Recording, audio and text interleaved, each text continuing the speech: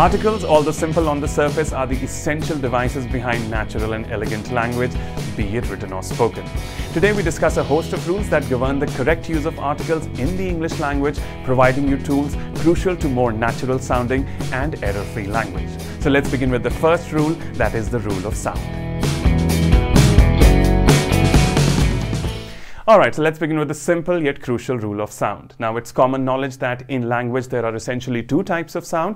You've got the vowel sound and the consonant sound. Your vowel sounds are all those that are born of the 5 vowels A, E, I, O, U. Whereas you've got the consonant sounds, which are all the sounds stemming from the remaining 21 letters of the alphabet. Now, that being said, let's discuss the usage of the articles and an. Now, all of us are aware of the simple rule, which is that whenever a spelling begins with a vowel, it receives the article an. Whereas if a spelling begins with a consonant, then the article of choice is a. Let's have a look at some examples. So, on the vowel side, you have examples such as an apple, an inkpot, and an elephant. Whereas on the consonant side, you have the examples such as a doctor, a boy, and so on. Now, this rule over here does give rise to a contradiction, which is that if this is the case, then why do we come across expressions such as an hour, a university, a European city, and so on? Whereas H actually being a consonant should be receiving the article a, and likewise over here U and E being vowels should be receiving the article an. And the answer for this actually lies in the extension and rectification of that previous rule, which is that it is not so much the spelling but the sound which influences the decision or the choice between the articles a and an. Now, this is to say that if a word begins with a vowel but the vowel ends up sounding like a consonant, then it's going to receive the article a. And likewise, if a spelling begins with a consonant, but the consonant this time ends up sounding like a vowel, then it's going to receive the article an. Let's see that in action with the help of some examples. So once again, that expression an hour, H over here should be receiving a, but the reason for that being that H in case of hour producing a vowel sound of a or a to be exact as hour, hence receiving the article an in place of a, giving you the correct usage as an hour. Likewise, if we come to this side, all the words beginning with the sound similar to the words you and your receive the article a. And the reason for that is that the words that begin with the sound of you and your are not stemming from the vowel sound u, but from the consonant sound y, which is the reason why you have a university and a European city over here, because university is stemming from the U sound and European is stemming from the your sound, justifying the use of a in place of the article an. And this is the entire rule of sound vis-a-vis a and an, and the rule comes down to the fact that a for all the consonant sounds and an for all the vowel sounds. Now, this takes me to the next article, which is the. Now, the as an article has two alternative pronunciations, the first one being the as in thee, and the other one being the. And the simple rule of usage over here is that whenever a spelling begins with a vowel sound, then the takes the form of the, which is why towards the end of the movie, you instinctively utter the words the end, and you do not go for the end. The reason for that is quite simple, that end, if the E begins with the vowel sound E, hence the takes the form of the. You've got the phonetic symbol over here giving rise to the correct pronunciation of the, which is the end. Likewise, you have one more example over here. You've got the air. Now, H, although a consonant over here, produces the vowel sound of A, and hence the correct usage as the air and not the air.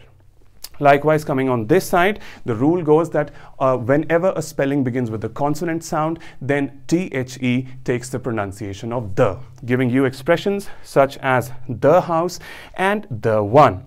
Now, over here, once again, you have O, which is a vowel, but please do note that in case of the one, O is producing a consonant sound of V, as in one. So being a consonant sound, the takes the form of the, giving you the correct usage as the one and not the one. And this was the vis-a-vis the rule of sound, which is the in case of vowel sounds and the in case of consonant sounds. And that wraps up a, an, and the vis-a-vis the rule of sound. Let's proceed to rule number 2.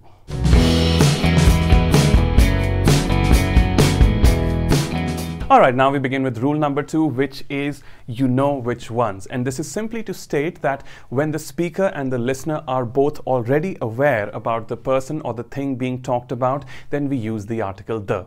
As opposed to this, when neither the speaker nor the listener are clear about the person or the object being talked about, then the article of choice is a. Let's have a look at some examples over here. So we've got a sentence as, I'm going to the hotel. In this case, the speaker and the listener are both clear about which hotel, hence you've got, I'm going to the hotel. As opposed to this, you've got a sentence, I'm going to a hotel. Over here, the speaker is undecided about the choice of hotel yet. The listener and the speaker are not clear about which hotel, hence you've got the usage, I'm going to a hotel. Let's take one more example. You've got the sentence as, let's buy the car. Now, in this case, the listener and the speaker are both thinking about the same car. They've already made their choice. Hence, you've got, let's buy the car. As opposed to this, you've got, let's buy a car, where both the parties to the conversation are yet to choose the car. They do not have any same car in the mind. Hence, you've got the sentence as, let's buy a car. So those were some basic examples, and now let's move on to some situations wherein the speaker and the listener might already be aware of the person or the thing being talked about. Let's have a look at the first situation, which is when we have mentioned the thing or the person before already. Let's have a look at some examples here. So you've got a sentence as, she's got 2 children, a boy and a girl. The boy's 14 and the girl 16. So over here you notice first time when we introduce the boy and the girl in the context, we use the article a. But when we refer to the same boy and girl the second time, then the article of choice was the, hence giving you the sentence as, the boy's 14 and the girl 16. Let's take a similar example over here. So the speaker says, I've bought a new jacket. This is the first time we're introducing the jacket in the context, hence you've got a new jacket. To this, the listener responds saying, oh, how much was the jacket for? Now, this is the reason that the jacket was already mentioned in the context, hence the second time you have how much was the jacket for. Let's go to the next situation over here, which is when we say which ones we mean. This is to say when the speaker specifies the thing or the person they mean, which brings the listener and the speaker on the same page. Let's have a look at the examples here as well. So we've got the sentence as, who's the boy standing over there? Now, the speaker is making it very clear which boy they are talking about. Hence, you've got the article, who's the boy standing over there. As opposed to this, if I just wish to convey general information, I do not wish to mean anything specific, I'll have that sentence as, there's a boy standing over there. Taking one more example over here, we've got the sentence as, I'm going to try on the jeans you gave me. Now over here, the speaker is very specific about the pair of jeans they're talking about, which was the one given to them by the listener. Hence, you've got the sentence as, I'm going to try on the jeans you gave me. As opposed to this, if neither the speaker or the listener are certain about the pair of jeans they're going to try on, you'll have that sentence as, I'm going to try on a pair of jeans, which could be any pair of jeans really. Nothing has been chosen yet. Hence, you've got a pair of jeans. We come to the final situation, which is when it is clear from the situation which ones we mean. Let's have a look at this examples over here as well. We got the sentence as, could you please close the door? Now, evidently, the room only has one door, which is open. Hence, it's implied which door the speaker is talking about. There's no confusion between the listener and the speaker. And you've got the sentence as, could you please close the door?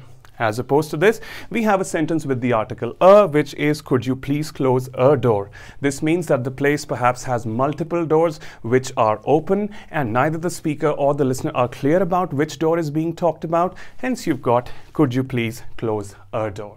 We come to the final example, which is Kate is in the bathroom. Now, this place, evidently the house or any place wherever Kate is, only has one bathroom. So evidently she's in there, and you've got the sentence as, Kate is in the bathroom. It's obvious which bathroom we're talking about. On the other hand, you've got the sentence with the article a again. You have Kate is in a bathroom. Now, perhaps Kate is in a larger place which has multiple bathrooms, and the speaker and the listener are not clear about which bathroom they're talking about, and hence you've got that sentence as, Kate is in a bathroom. So that brings us to the end of rule 2, which is that whenever we're talking about the thing which is clear to both the listener and the speaker, we're going to go ahead and use the article the. Whereas when neither the speaker nor the listener are clear about the person or the object being talked about, we're going to go ahead and use the article a. That brings us to the end of rule 2. Let's proceed to rule number 3.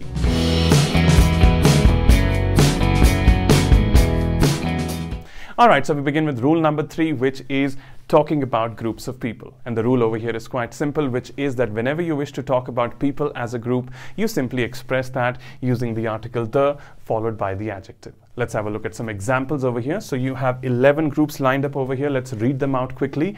You've got the young, the old, the elderly, the rich, the poor, the homeless, the sick, the disabled, the unemployed, the injured, and the dead.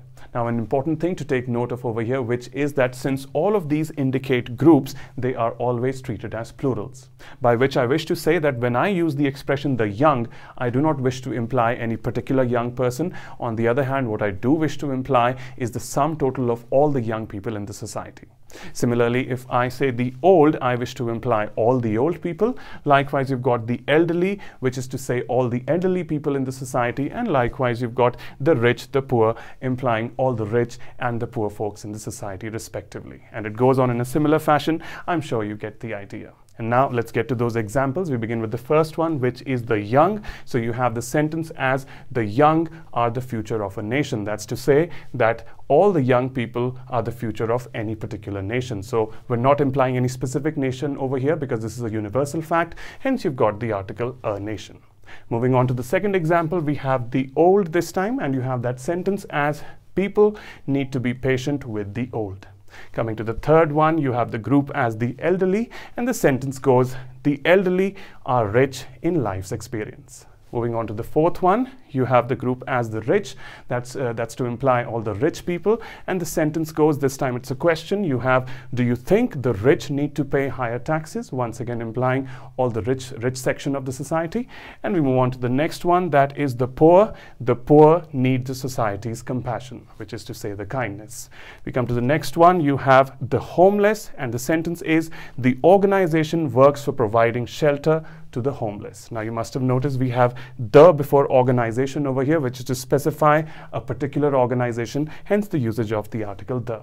Coming to the next one, we have the sick, and the sentence is the sick require proper medical attention. Moving on to the next one, which is the disabled, and you have your sentence as one mustn't make fun of the disabled. That's to say all the people who are physically challenged. We come to the next one, which is the unemployed, and the sentence goes, life is very difficult for the unemployed. A proven truth. And then you have the second last one, which is the injured, and the sentence goes, the injured were taken to the hospital. Now you must have noticed we have the hospital over here. That's to specify the nearest hospital to the incident. We come to the last one now, which is the dead, and the sentence goes, graveyards are meant for the dead. That once again implied all the people who have passed away. And that covers the third rule, which is talking about groups of people. I hope you've understood that with the help of these 11 examples. And the rule goes that whenever you wish to talk about people as a group, you have that expressed as the article the followed by the adjective. That's rule number 3. Let's move ahead to rule number 4.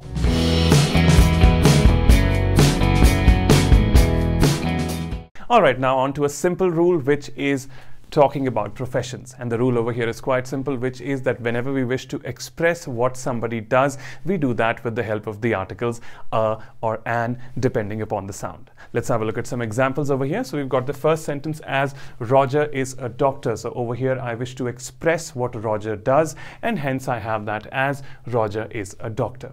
As opposed to this, let's compare this sentence over here. We have that as Roger is the doctor who treated me. Now I'm sure you're wondering that we've gone against the rule, but what you must realize over here is that in this sentence I do not wish to express what Roger does. Rather, I have Roger in my mind as a specific professional who rendered a specific service, hence the use of the article the doctor.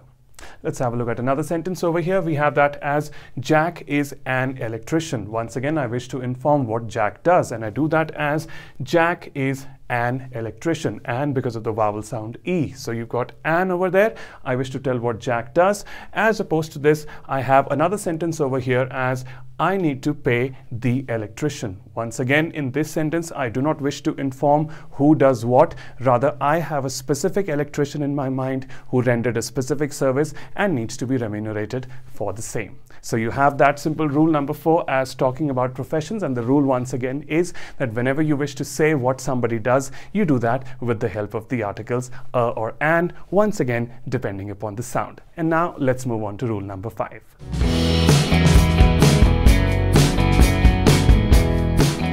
Alright, so we begin with rule number 5, which is the rule of uncountable nouns, and the rule simply states that you do not use any articles with your uncountable nouns as long as they do not turn specific or turn into countable or measurable units. Let's have a look at some examples over here. We've got the first sentence as water flows downhill. Now you've got water as your uncountable noun over here, and you have a universal fact which doesn't apply to any specific water but to all water across the globe. Hence you have that sentence without any article as water flows downhill.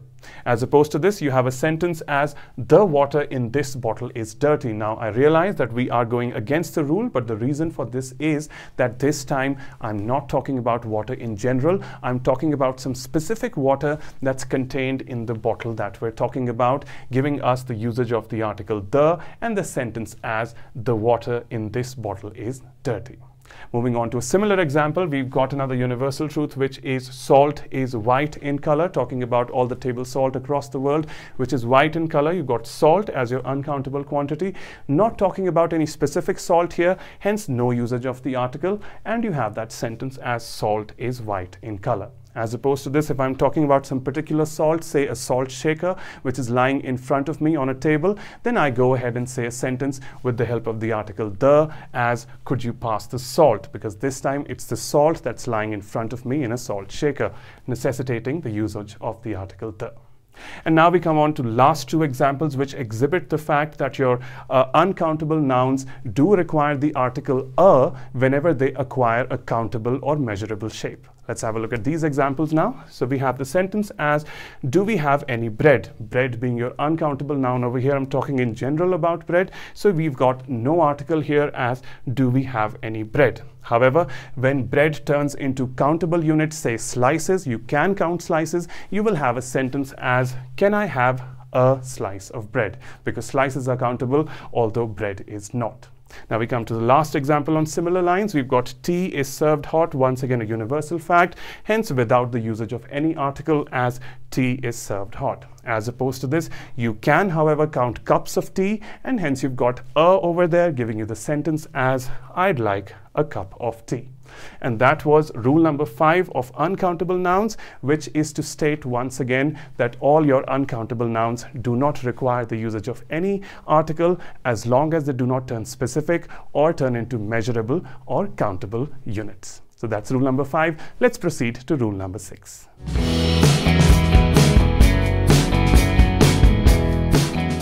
Alright, so we begin with rule number 6, which is purpose versus place. And the rule over here is quite simple, that for places such as school, prison, hospital, university, college, church, and so on, whenever we are going to the place with its purpose in mind, then we're going to omit or leave out the article. Whereas if we are thinking of the specific place itself and not its purpose, then we're going to introduce the article the. Let's have a look at some examples. We've got the first sentence as, Jill goes to school every day. So Jill's a student and she goes there every day to study. And hence you've got no article in the sentence, giving you the sentence as, Jill goes to school every day. As opposed to this, you've got, today Jill's mother is going to the school to meet her teacher. Now, Jill's mother is just a visitor who is going to a specific school, that is Jill's school, and she's going there in the capacity of a visitor, and we do not have the purpose in sight, which is to study, and hence you've got the sentence as, today Jill's mother is going to the school to meet her teacher.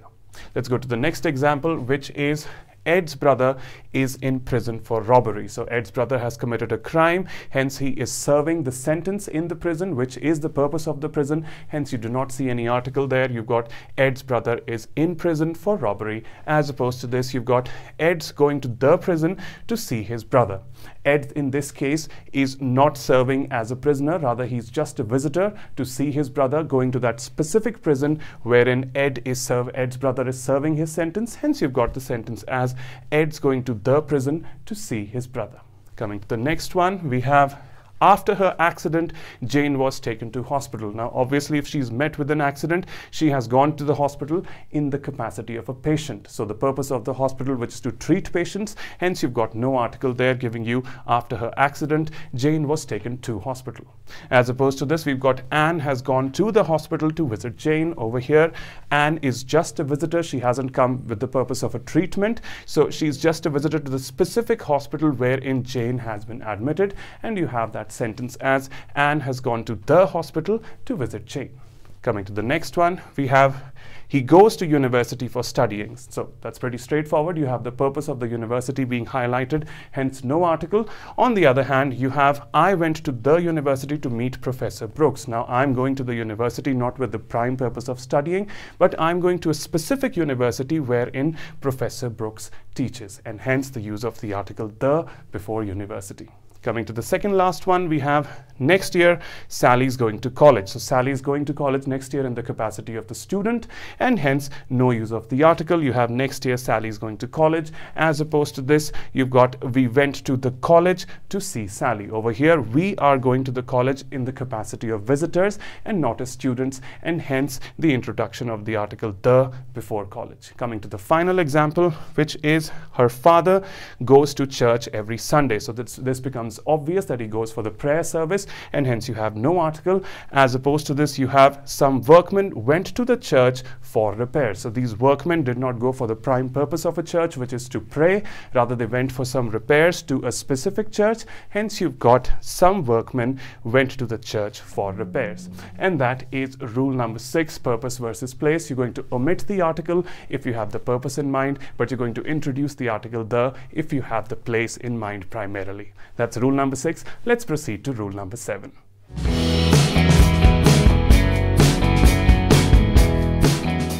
Alright, so we come to rule number 7, which is the case of the superlatives. Now the superlatives are the strongest degree of the adjectives. You have some examples such as biggest, strongest, tallest, most beautiful, most intelligent, and so on.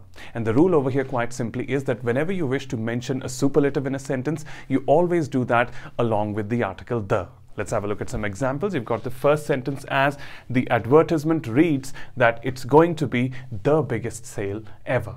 Let's go to the second one. You have another example as they say it's the strongest bridge ever built. Coming to the third example, you have Sharon is the most beautiful girl in her class. And you have finally an aptitude quiz was held to find out the most intelligent student. So that is rule number 7, the rule of the superlative, which is that you always use the article the along with the mention of a superlative. Let's proceed to rule number 8.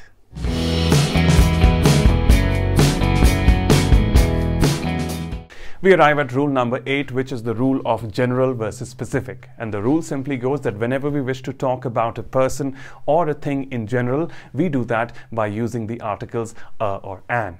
Whereas if we wish to talk about a specific person or thing, then the article of choice is the.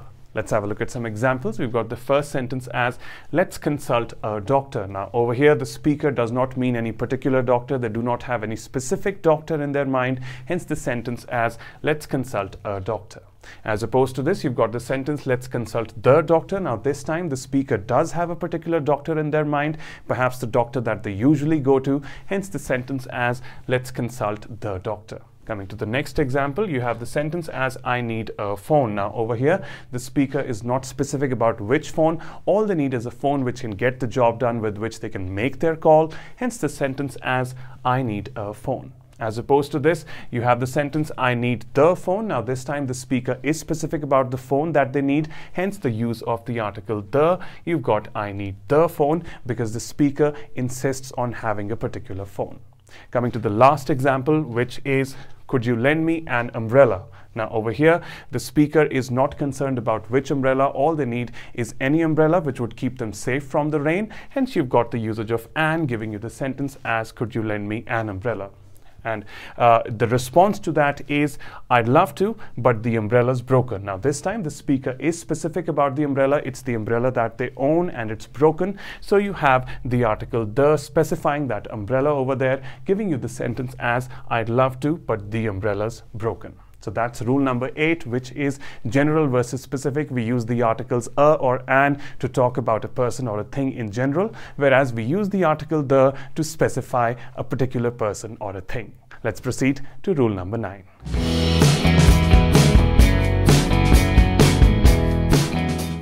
We arrive at the second last rule, which is describing people and things. And the rule simply goes that whenever we wish to describe anything about people, things or animals, we do that with the help of the articles a or an. Let's have a look at some examples. We've got the sentence as, Jamie's got a cute smile. Similarly, you have Nicole has a sharp nose. But be sure not to use the articles a or an along with plurals or uncountable nouns. Let's have a look at those examples.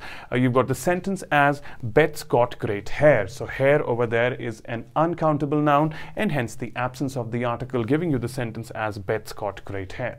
Similarly, you have another sentence as, Matilda's got blue eyes. This time eyes is your plural noun, hence the absence of the article once again, giving you the sentence as, Matilda's got blue eyes. And now on to some things and animals. You've got 2 more descriptions, such as a lizard is a reptile, and you've got a hammer is a tool. And that's the second last rule, which is describing people and things. Whenever we wish to describe anything about people, things or animals, we do that with the help of the articles a or an. And now proceeding to the final rule, rule number 10.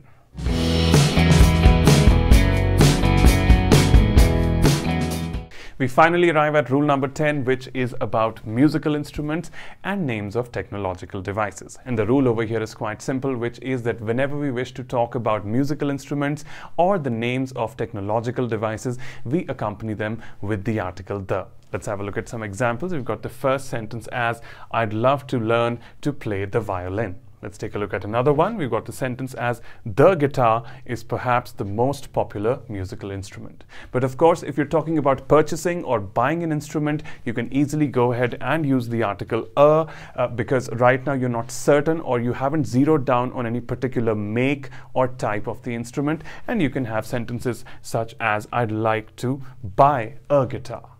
And now on to the technological devices. You've got the first one as, the mobile phone has revolutionized human life. So over here, the mobile phone speaks for the entire class of the device, that is all the mobile phones all over the world. So you've got the sentence as, the mobile phone has revolutionized human life. And the last example as, the microwave is a handy domestic appliance. And that's the last rule, which was about musical instruments and names of the technological devices. I hope you found this presentation useful. This was about the basic rules of articles. We'll surely be moving ahead to the advanced ones too. Please stay tuned to the channel. If you have liked the video, please go ahead, like, share and subscribe. I'll be back soon with more useful stuff. Till then, keep watching, keep supporting. Thank you so much.